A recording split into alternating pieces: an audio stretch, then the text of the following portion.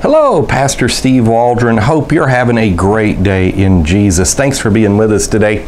We're taking a journey through the book of Genesis. This is the 46th lesson in a series we call Journey Through Genesis. You may want to check out the other 45 lessons. And we're in Genesis chapter 25. You can follow along in your Bible. You don't have to.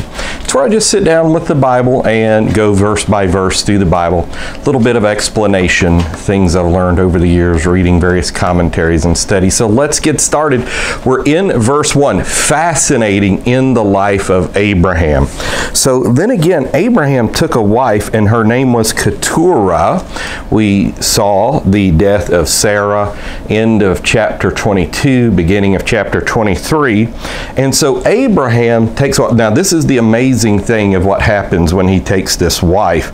And she bare him Zimran, Jokshan, Medan, Midian, Ishbak, and Shua. That's verse 2 of chapter 25.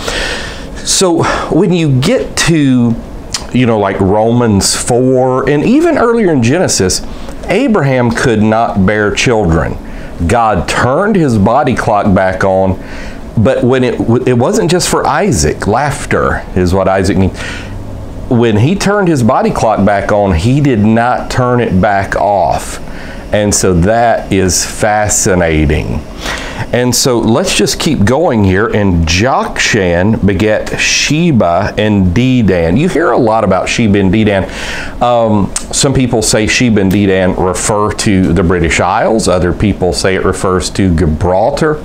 Other people would say it's just nomadic tribes in Saudi Arabia. Chance there's multiple Sheba and Dedans in the Bible, and all three of them, depending on context, may refer to each of those three different places. Now, here's where we get into some fascinating things on language and the nature of God. And the sons of Dedan were Ashurim, I-M on the end, and Letushim, I-M on the end, and Leumim, I-M on the end. Now, why is that important? Because these are individuals. Ashirim is an individual, Letushim is an individual, and Lenuim is an individual.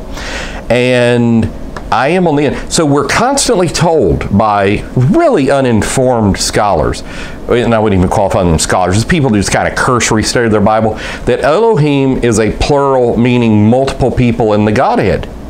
Well, no, I am, Ashurim is an individual. I am is referring to an individual. So it refers to an individual maybe in his capacities, maybe into his greatness, his capacity to bear others because seed is in him, something like that, but it doesn't refer to multiple people per se. And so it's not necessarily a plural people. It can be a pluralis majesticulus, as Jusinius said, a plural of majesty.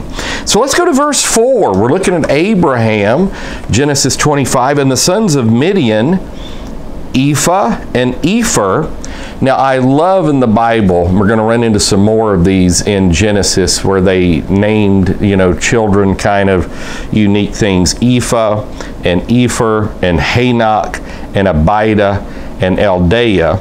All these were the children of Keturah. Now, we're not doing this in this particular study. I'm writing a commentary series on Genesis where we do a little bit of this. It's Discussions in Scripture, Creationist Commentary on Genesis. You can pick that up on Amazon. And what's fascinating is if you go through each of their names and the meaning of their names, it's just fascinating. But we're not doing that for the sake of this journey through Genesis. And Abraham gave all that he had unto Isaac. Notice the seed through Sarah, the messianic seed, and not to Ishmael. So this is going to be a huge factor. Isaac is going to be extraordinarily wealthy, as Abraham is. But unto the sons of the concubines which Abraham had, Abraham gave gifts and sent them away from Isaac his son, while he yet lived eastward unto the east country. So Concubinage, this was basically something that God winked at in the Old Testament. It's not a New Testament concept. It's definitely not something that Jesus endorsed. He said it was one man, one woman, Matthew 19. And so concubinage would be, like in David's time, you had a bunch of wives that were co-equal. Concubinage would be more servants who also did, possible intimate things there. Okay, so verse 7, again, it's just representative of the day and age of the Bible, especially this part, around 1900 BC. And number 7, verse 7, and these are the days of the years of Abraham's life, which he lived 115 years, 175, and we're coming to the close of one of the most talked about lives in all of Scripture. I mean, you start at the end of Genesis chapter 11, go through the beginning of Genesis chapter 25. Almost everything there is about Abraham. And when you get to the New Testament, how does the New Testament start? Matthew 1, it talks about, Jesus Christ, the son of David, the son of Abraham. We still talk about the Abrahamic faith to this day. His name started out as Abram, but that was high father, exalted father, but then he got his name father of a multitude. God's able to touch you, make you prosperous as well. Verse 8, then Abraham gave up the ghost and died in a good old age. Now, people say, oh, all those people way back there lived a long time. Well, there's some truth to that. But you've got to remember, before the flood, people were living 900 plus years. After the flood, the lifespan of mankind began to crater dramatically. And Abraham and Isaac are going to both live to this age, 175.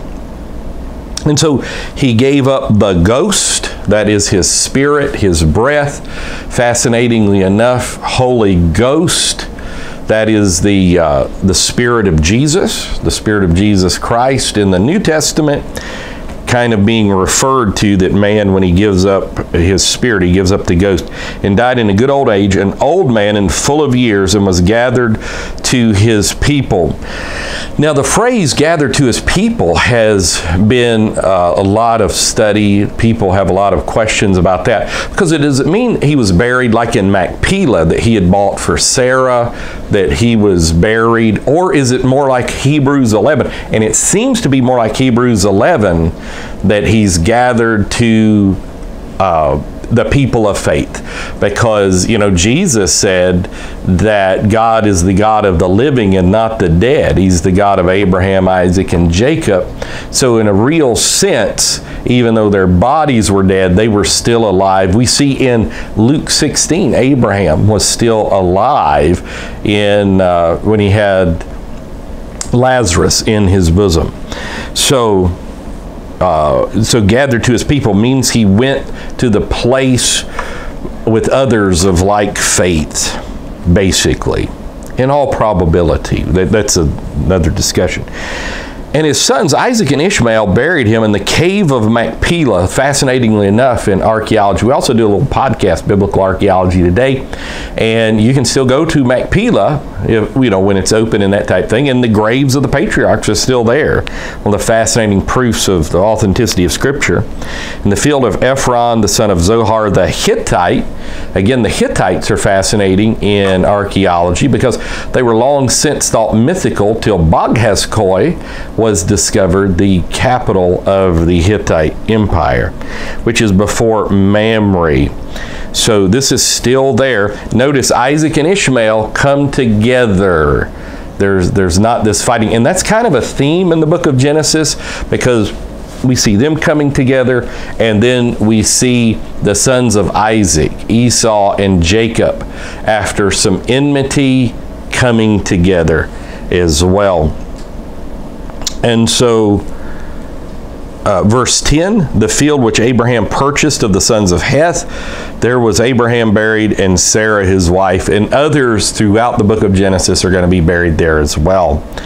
Verse 11 of chapter 25, and it came to pass after the death of Abraham that God blessed his son Isaac, and Isaac dwelt by the well Laharoi.